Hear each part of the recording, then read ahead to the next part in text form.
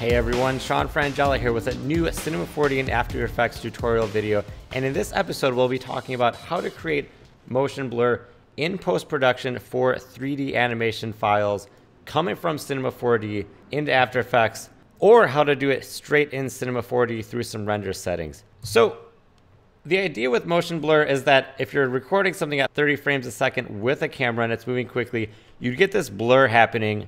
And there's a number of different ways to add that in, be it burned in or in post-production like we're doing here in After Effects, to mimic that idea that if something is moving quickly past the camera, it should be blurry, and that's how we're used to seeing stuff with the camera. So if you checked out the last episode of my show where we're talking about putting this animation together with MoGraph in Cinema 4D, where it builds in and then explodes, that's what we'll be working from.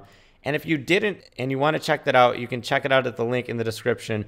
Or if you're working with a different 3D file and you just want to know about how motion blur works and the way to go about it, that's fine too.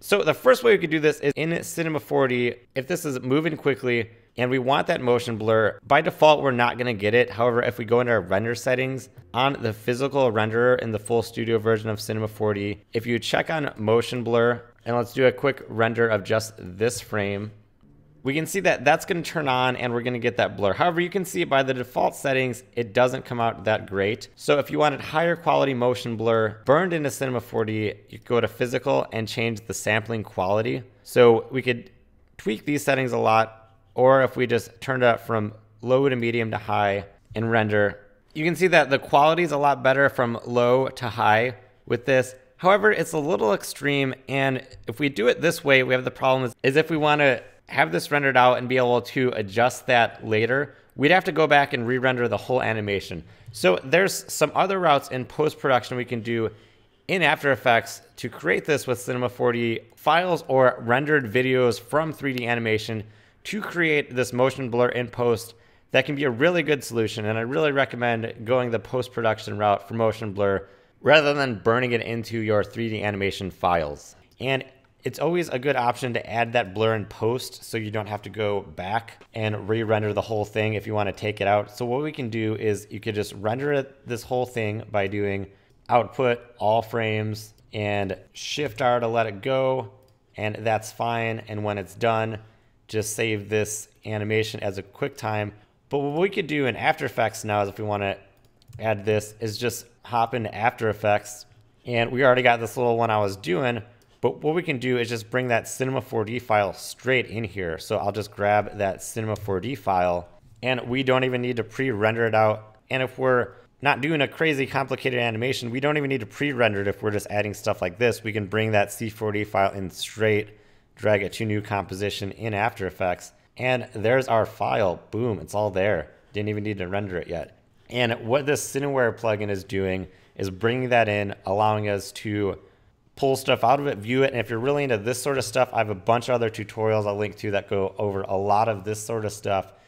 And with Cineware, I can go to standard final, and that's going to be my file. But we got a problem, we're not getting our background. And we could make a solid in After Effects, but tip number 100, found this out the hard way of having to Google it. The way that this is bringing this in is with an alpha channel that ignores backgrounds and stuff, but we have one. So if we want to fix that rather than a solid, this is the solution. If we go to interpret footage, main on the C4D file, here's where it's making that matte. Super specific to this sort of stuff, and it'll drive you crazy if you don't know why. You can go to ignore. It's not going to key this out. And then we got our background that's in there, and we don't got to worry about adding it in After Effects.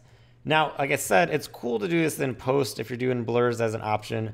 And there's a couple ways to do it. The built-in way is if we go to Effects and go Pixel Motion Blur. This is a great way built into After Effects to do this. It's going to add that post-production blur. You can see it takes a bit to render, which is one problem I'm going to talk about in 30 seconds probably. And it adds that blur, but it looks kind of weird and it's getting a little off. And that might just be because it's a Cinema 4D file. It worked a little better when I just rendered the whole thing out as a video here. So we can see this is how this pixel motion blur is on the whole QuickTime video rendered out. So maybe that's the reason to do it. But there's also this other little plugin that I like called Really Smart Motion Blur, or RSMB.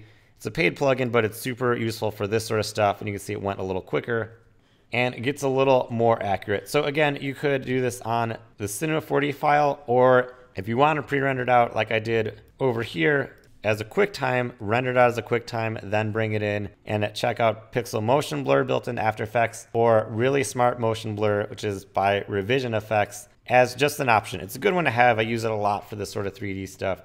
So I hope you learned a lot. This was a really fun episode to put together. And as always, you could check out some of my other tutorials on YouTube covering all sorts of stuff like Cinema 4D, After Effects, motion graphics, dynamics, and all sorts of cool things like that.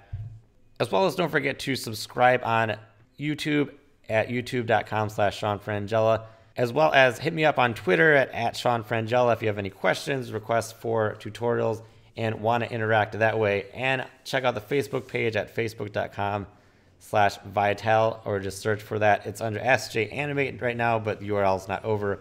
Maybe it is in the future. So anyway, thanks for watching. Hope you learned a lot about blowing up brick walls and stacking them in place, or the opposite of that. I'll see you next time.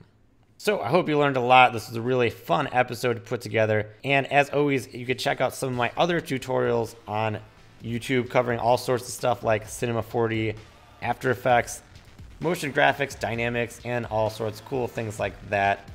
As well as don't forget to subscribe on YouTube at youtube.com/Sean Frangella, as well as hit me up on Twitter at Sean Frangella if you have any questions, requests for tutorials, and want to interact that way. And check out the Facebook page at facebook.com/Vital, or just search for that. It's under SJ Animate right now, but the URL is not over.